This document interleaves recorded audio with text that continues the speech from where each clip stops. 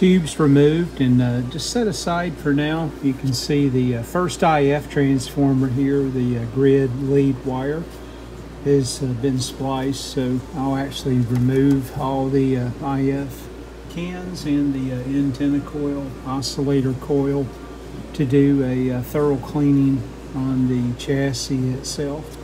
This appears, based on the documentation, should be a shielded conductor back over to the grid itself of the 6K7 tube here. So up next I'm going to remove the dial lamps and go ahead and see if I can get this glass off, including the fasteners here that hold it in place, and get the dial pointer removed, and go ahead and remove the tuning condenser next as well. As you can see, the tuning condensers rocking back and forth freely. I'm sure the mounting grommets that should be there have just deteriorated over time. Not uncommon. I'll get those replaced. And I can just slide this out. Set that aside for now. And then what's left of the old gasket that went around that, I'll fabricate a new one that's probably made out of felt. Now I should be able to remove the dial pointer, the beautiful dials on these Zenith radios. It should just pull straight off based on my previous restorations I've done. And let me remove the second one, then I can get the dial scale itself out, and then remove the retaining screws back over to the tuning condenser itself.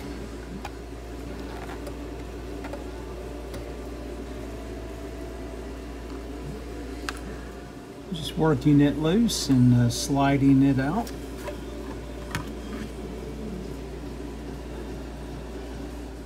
You can see the diffusers for the pilot lamps. They've had better days. I've refabricated some of those from some plastic. Can't recall if I shared that in the past or not, but I'll do so in this particular video segment when I get to that point. And just go ahead and remove the 3 fasteners at this point that hold this on to the tuning condenser. Then we can go ahead and proceed getting this section off, and then focus on getting the tuning condenser removed. You can see the hollow spacers back behind you. Get this last one loose.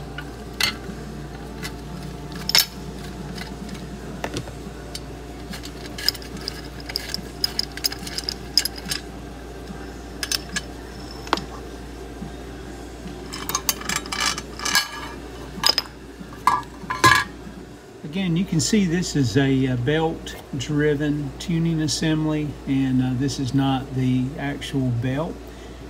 Back years ago, you can see here in the picture-in-picture, I'm inserting from the previous video just one of those no-slip hair grips that I used in place of a belt at that time, so I'll replace it as well. One thing I want to be mindful of, just to make sure I get this back correct, so just a little visual documentation from the antenna and oscillator section of the tuning condenser. You can see the gimmick capacitor where we've got the conductor wrapped around about 1.5 turns or so of the lead going back over to the grid of the 6 alpha 8. So just keep that in mind. And you can see I've parked the tuning condenser fully closed, just so I don't bend any of the plates. And flip this thing over now and see how many fasteners hold this in place. I think there's just 3 if I recall correctly. And I believe that's correct. Again, we've got the grounding straps as well, which I'll need to deal with, but it should be this fastener, this one, and one more, and then that should free up the tuning condenser as far as the physical constraints, other than the ground leads that come from the tuning condenser in a few different locations, in addition to the lead wires that go back here to the oscillator coil, it appears, or antenna coil.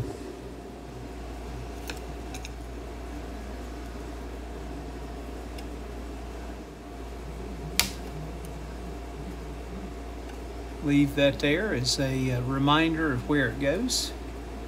And go ahead and unsolder the trimmer and see if I can just lift it here from the rear section of the tuning condenser. Okay, I think that's got it. And I'm going to go ahead and snip the grounding straps right here in the middle where I can reattach them. Just solder them back together. Should be in a position now where I can just remove the 3 fasteners and back this thing out.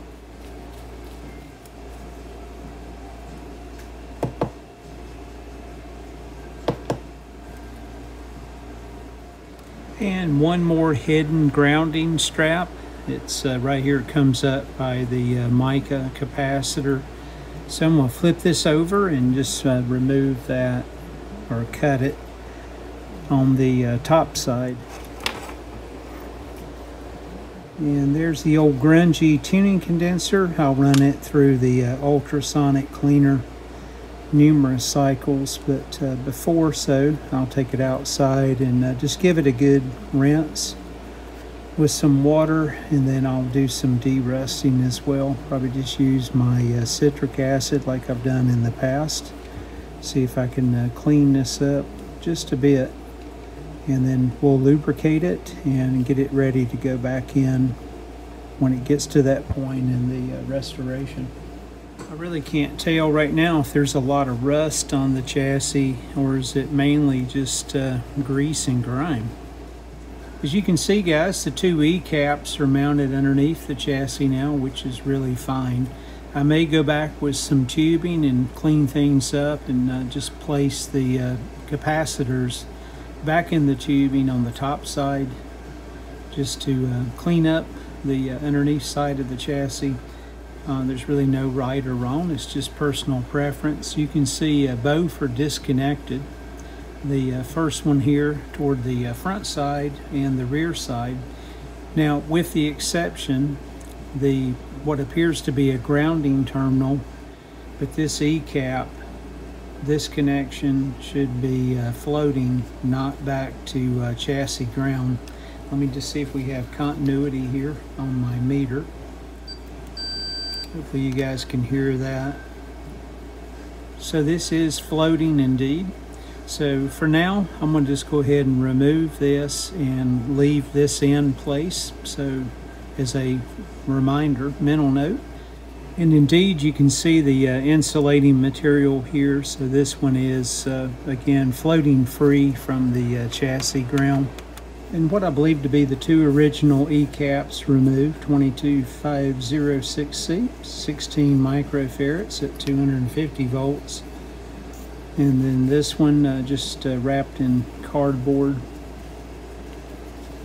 with no markings. Again, with this one being the insulated, again floating free for the ground itself from the chassis. And you can see that provides a little more room now on top of the chassis to start doing some deep cleaning. I'm hopeful most of this will wipe off. I'm going to get just a little bit of lacquer thinner, double gloved up with the lacquer thinner in my hand. See if it cuts through this just a bit. Looks like I'll need something to cut through this just a little stronger. The old power transformer, at least the housing itself's got a lot of crud on it. I'm going to go ahead and remove it. Anytime you do so, there's the risk of these wires that come through are frayed, and I've had that too many times in the past, but it also gives me a great time to do an inspection on the wires coming through from underneath and make sure we don't have anything frayed that will short against the chassis itself and or another conductor. So just another safety precaution. Let me go ahead and just look at my documentation. I know everything was hooked up correctly, or I'm assuming so, because the receiver was playing back years ago. So let me go ahead and just confirm all the connection points match the schematic. And I'll go ahead and get everything unsoldered and pull this thing out. And again, it just frees up a little more real estate on the top side of the chassis to do some additional deep cleaning. When I made the earlier repair for my dad years ago, the dial lamp wires where they were coming through the chassis were frayed and shorting out against the chassis. I'm going to go ahead and cut these out of the way, because just underneath the chassis at this point is a little heat shrink from my previous repair. So I'll go ahead and just put new leads on. And for now, let me just get this out of the way so it's not dangling in front of my face the entire time. Just twist these together. Now let me get back to the transformer itself. All the documentation matched. I expected it to, but you just never know sometimes. So just getting the 4 fasteners out of my way that hold the power transformer in place, and then I'll go ahead and just take it out, set it aside for now.